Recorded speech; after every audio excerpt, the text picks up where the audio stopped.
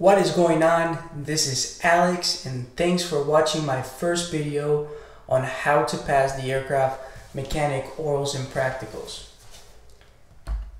First off, congratulations, you're almost there.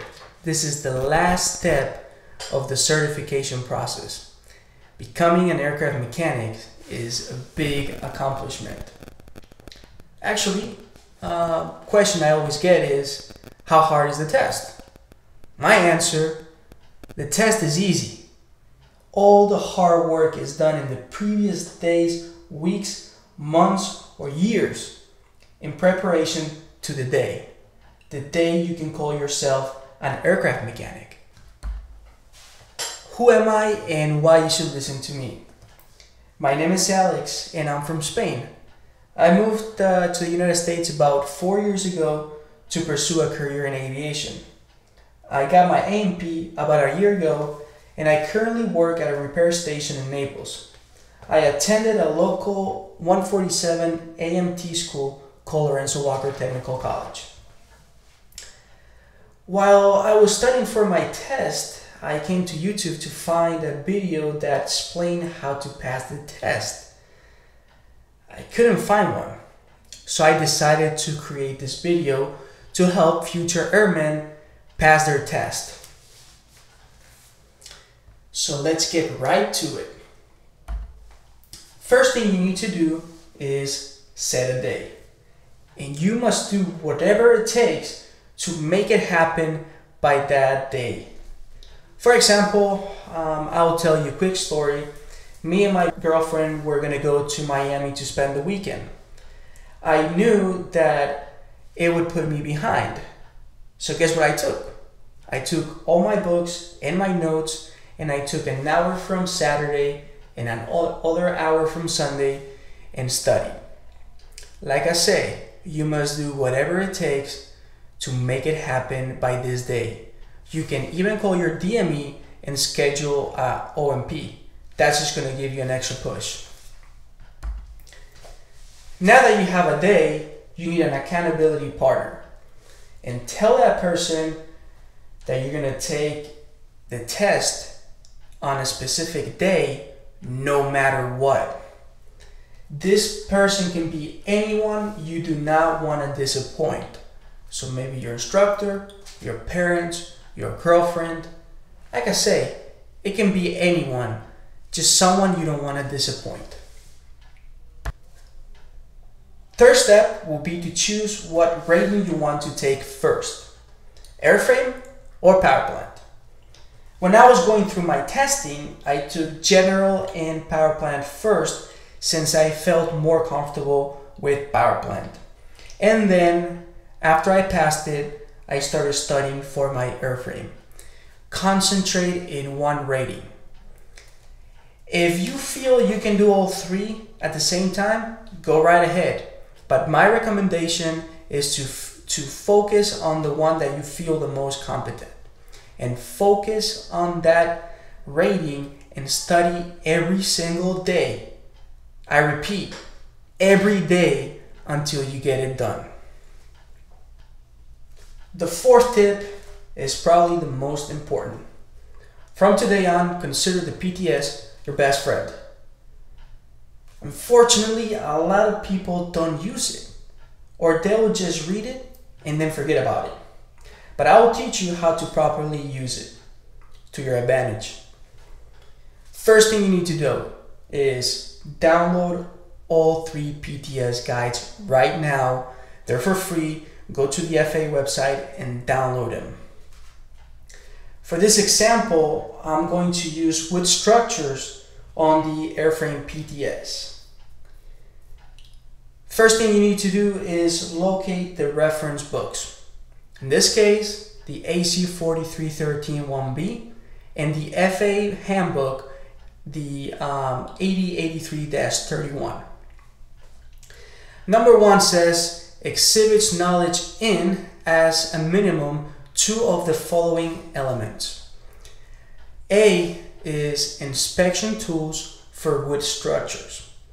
What you're going to do is open both reference books and you're going to locate all the tools you can use for the inspection of wooden structures, and you're gonna highlight them.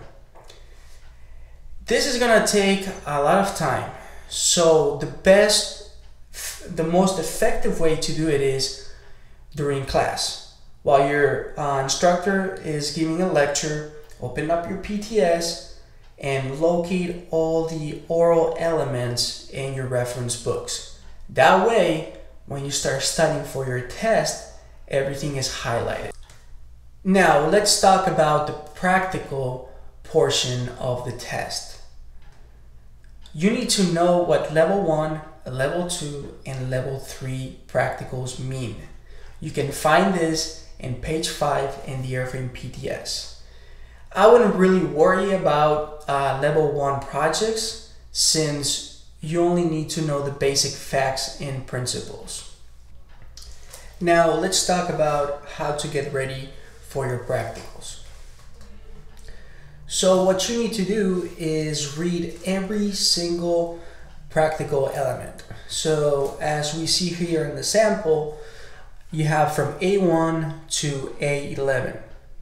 I would only concentrate in the level 2 and level 3. Forget about level 1. You already have enough to study. Just concentrate in 2s and 3s. And ask yourself as you read each of the practical elements, can I satisfactorily perform the task? If the answer is no, you need to get help. You can call your instructor, or if you have A&P friend, just go over each element with them.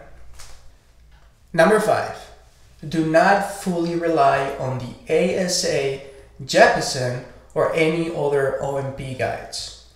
As the name implies, they should only be used as guides. Using these guides as the only studying source could lead you to fail the test. And how do I know that? Well, because that's exactly what I did. I memorized the questions on the Airframe ASA study guide, and when I took my Airframe oral, I was asked about 3 questions from the ASA guide. The rest of the questions, I had to use my own knowledge to answer them correctly. So I used the O&P guides, but use them along with the PTS and reference books. I know it's overwhelming. It is easier to just open up the book in the back side and just study and memorize the oral questions, but you will find that the knowledge you gain will benefit you throughout your career as an A&P. Beware of the new changes. The FAA has recently changed the way O&Ps are conducted for applicants seeking an aircraft mechanic certificate. In the old test, you were able to retake only the parts you failed in. Unfortunately, that's not the case anymore. If you fail one of the parts of the orals or practicals, you have to retake the entire section that pertains to that part. So example, if you were taking the airframe oral and you failed airframe inspections, you will have to retake all the subjects listed in section 2, aircraft structures of the Airframe PTS, which are wood structures, aircraft covering, aircraft finishes, sheet metal, and non-metallic structures, welding, assembly and rigging, and aircraft inspections, even though you answer all the oral questions for every single of those correctly. Another major difference is that before, the DME was able to choose the oral questions and practical projects, but in the new test, a computer will randomly select the questions and projects. These changes alone should be enough reason to make you put extra hours and extra work to study and truly understand the content rather than memorizing. And my last tip is to get familiar with the content in the reference books. Before taking the test, be sure you're familiar with the content in the AC 4313-1B, on the FARs, and the FA handbooks.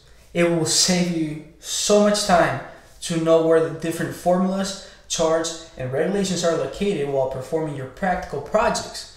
because for some projects you will be allowed to use a reference book. For example, if you have to torque something and you must use a stanchion, well, knowing where the torque formula is in the AC 43131B can save you a lot of time, and also is going to prevent you from getting nervous because you can't find, you know, a chart or a formula. And this concludes my video.